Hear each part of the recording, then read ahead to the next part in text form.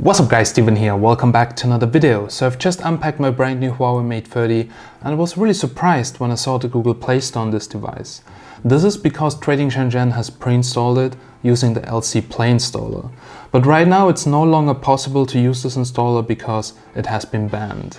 And today in this video, we'll check out if this is really a security risk and dig a little bit deeper and check out why this installer has been banned.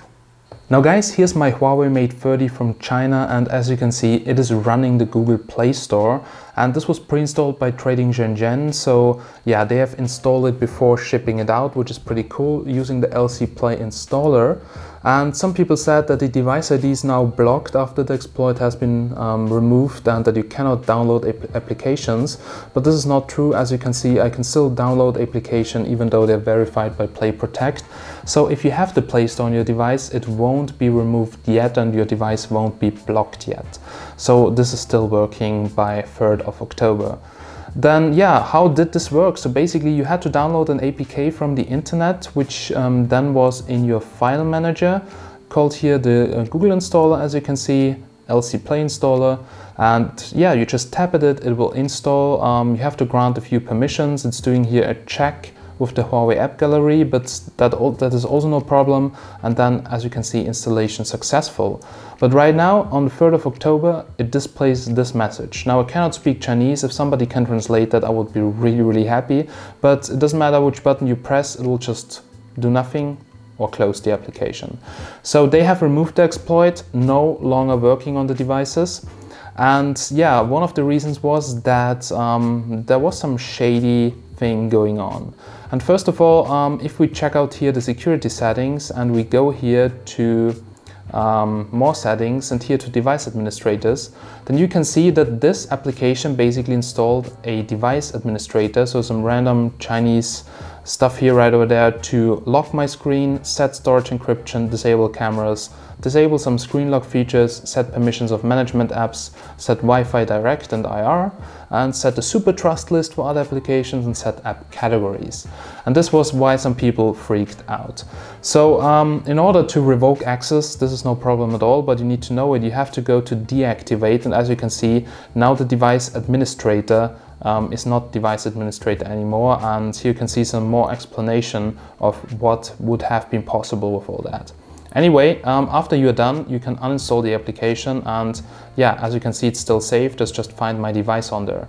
And the Play Store is still there, still working, fully working, but now let's dig a little bit deeper on how this actually worked.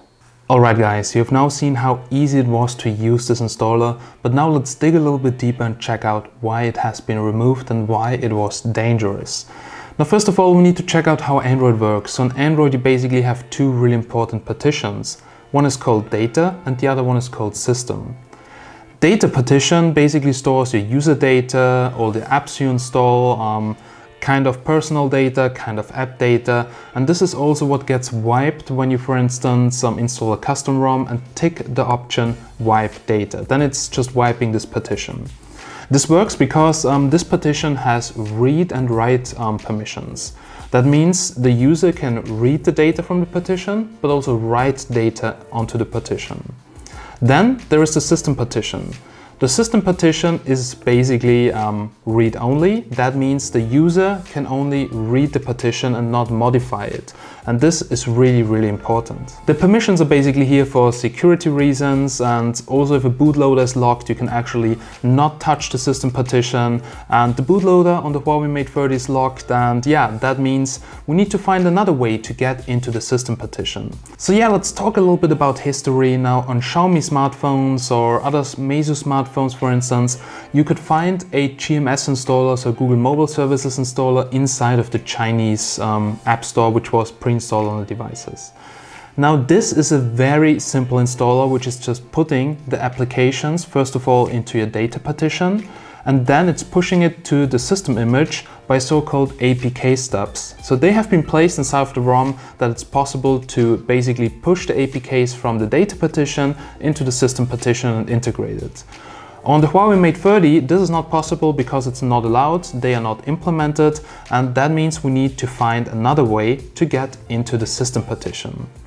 First of all, the system partition has a digital signature, so it's signed. That means in order, if you want to write something to the system partitions, you need to sign your file or your update. The same is basically also true for OTA updates, so over-the-air updates.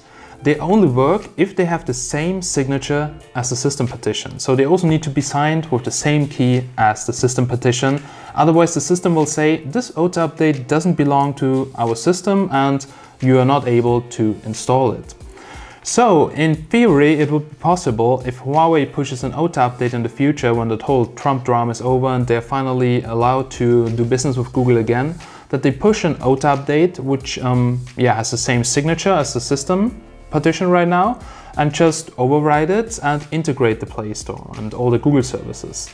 So it doesn't mean that you can never again install the Play Store, but well, first of all, the Trump drama has to be over and then Huawei can push an OTA update and do it. Anyhow, right now this is not possible, so we need to find another way, and this was the way LC Play was using. Alright, so if there are no APK steps included inside of the ROM, how did this installer do it? Magic? Well, no, it had basically two permissions which are undocumented, so in order to push the APKs to the system image, and also it must have been signed, so it must have been signed with the same key as the system partition. So well, if an application is signed with the same signature as system, then you can easily install it without root access. Now if you would have root access, things are different. But Huawei has locked the bootloader on the Mate 30 and right now there are no plans to actually unlock the bootloader. I'm pretty sorry about that. In my last video I said it's probably possible, but then Huawei just stepped back and said no, there are no plans for unlocking the bootloader. Because if they would allow to unlock the bootloader, you could actually boot a custom recovery, custom ROMs. With the custom recovery you could actually just flash super user, get root access, and then things would be different because then you can modify the system partition. But as this is not possible, there had to be this other way using the signature of the system image. And this is why everybody freaked out. Because this signature is only known to actually the software maker like Google who built the ROM, and also to the OEM like who customized the whole ROM from Google. And that's a big problem because this signature was included in a third-party application which then got a lot of access to your phone using the APIs. And well, people were concerned that this could also happen with another third-party application, that there could be really dangerous changes to your phone, but so far as I've seen, the only dangerous thing was this device administrator, which you could revoke. But still, it has now been banned, it's no longer possible, so don't search for a solution right now. If there will be a solution, I will keep you guys updated. Alright, I really hope that you now could understand a little bit more on how this all worked.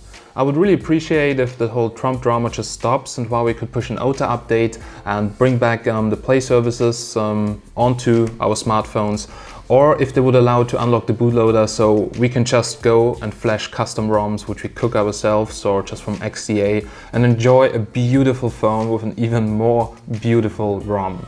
Alright guys, so if this happens, I'm super happy and this phone will be my daily driver. Anyway, I hope that you liked this video. If you liked it, please like it. If you want to see more, please subscribe and make sure to hit the bell to get all the notifications because YouTube is giving me a real hard time right now. And yeah, see you very soon in the next one. Bye!